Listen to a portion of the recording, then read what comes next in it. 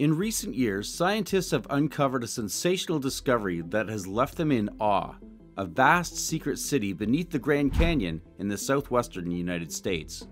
Initially, the presence of this underground metropolis, which is thought to be thousands of years old, was rejected as a simple conspiracy theory. Recent technological advances in archaeological mapping techniques, however, have unearthed irrefutable proof of its existence. The discovery has sent shockwaves across the scientific world and prompted numerous issues regarding the history of the ancient North American civilizations. In this video, we'll look into the mysterious history of the metropolis buried beneath the Grand Canyon and consider its implications for our understanding of human history on this continent. Subscribe to our channel now and press the bell icon for regular updates. Let's dive into the video. The Grand Canyon became a national park in 1919. There's no doubt that Theodore Roosevelt loved the Grand Canyon.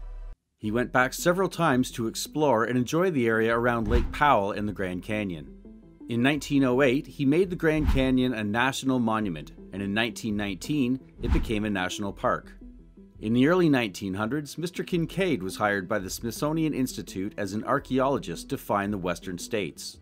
His journey took him to many places, but one of them may have changed the way we think about the Grand Canyon and government groups that study history. He started his journey at Green River, Utah on the Colorado River through the Canyonlands with a friend and a wooden boat.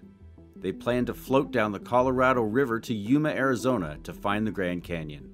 What I read on April 5, 1909 in the Arizona Gazette newspaper was very interesting to me. The Gazette article went on to talk about a forgotten city he found while traveling by the modern Lake Powell Dam. After the ancient city was founded, a well-known newspaper like the Arizona Gazette wrote an article about a large and spectacular underground Egyptian metropolis buried in the Grand Canyon. After that, there were no more stories, follow-ups, or pieces about this. The information had just disappeared. If something doesn't seem right, it probably isn't. He chose to study this topic and spent more than 8 years looking into everything he could find out about it. G.E. Kincaid, the explorer who found the great underground citadel of the Grand Canyon while traveling from Green River, Wyoming to Yuma, Colorado in a wooden boat a few months ago, brought the latest news of the progress of the explorations of what scientists now consider to be the oldest archaeological discovery in the U.S.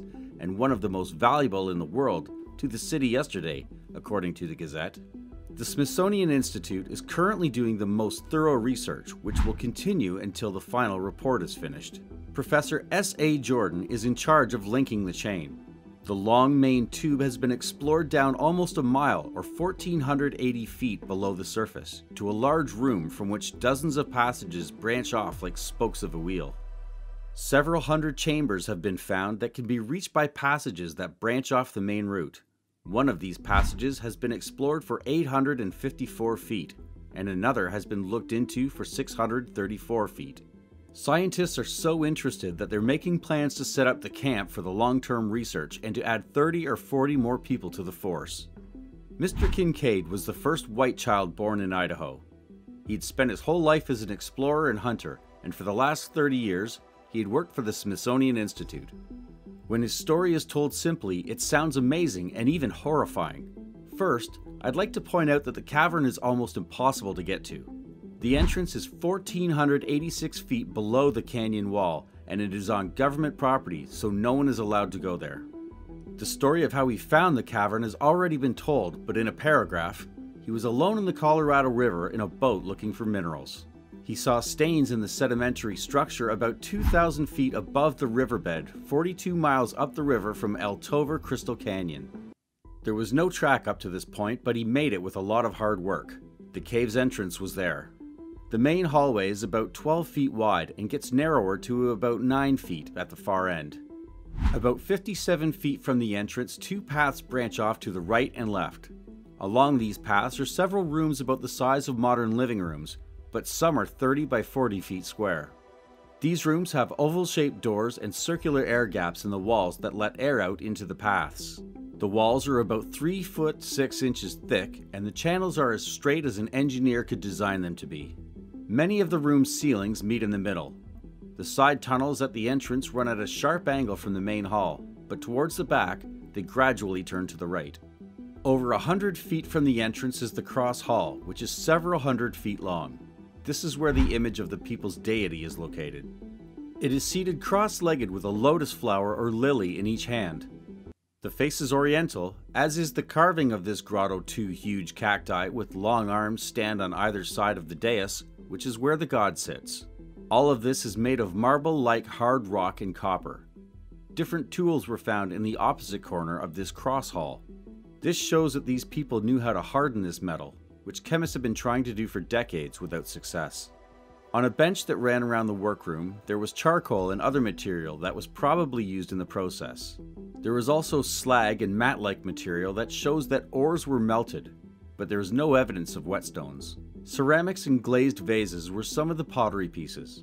One very large stone house hasn't been looked into yet because it's 12 feet high and can only be reached from above.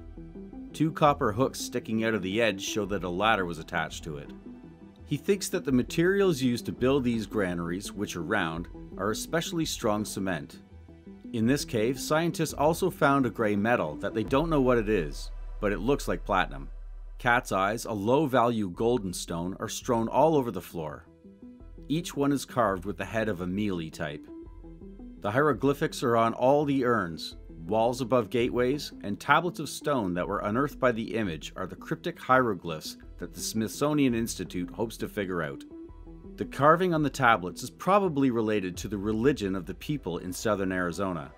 Identical hieroglyphs have been found. Only two animals can be seen in the visual texts. One of them is from prehistoric times, and the other is a mummy.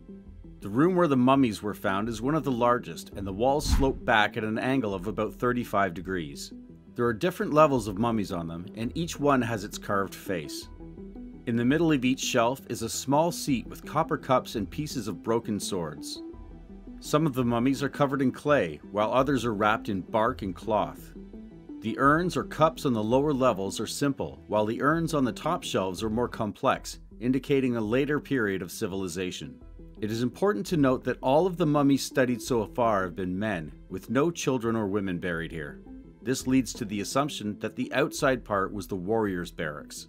One theory says that the caves could have easily fit up to 50,000 people. The current Indian tribes in Arizona are descended from these people. Professor Jordan is thrilled about the find and thinks it will be of great importance to the study of archaeology. An Indian legend. It is interesting to note that the Hopi Indians have a myth that says their ancestors used to live in an underworld in the Grand Canyon until there was a fight between the good and the bad, and the people of one heart and the people of two hearts. After that, they moved to the Grand Canyon. Even after 8 years of research, we still don't know. After 8 years of investigation, the mystery of the Grand Canyon has been solved. I've found a lot of resources and information, but is it enough? That depends on the beholder's point of view. He thinks he has the area narrowed down to a 2-mile radius, and he thinks that may be the right spot. This place is many miles downstream of the Lake Powell Dam on the Colorado River. It matches the description in the Arizona Gazette, and he thinks he knows where it is because the Navajo Indians hold the East Canyon walls. That's all for this video. Let us know what you think in the comments section, and don't forget to like and share it with your friends. Thanks for watching.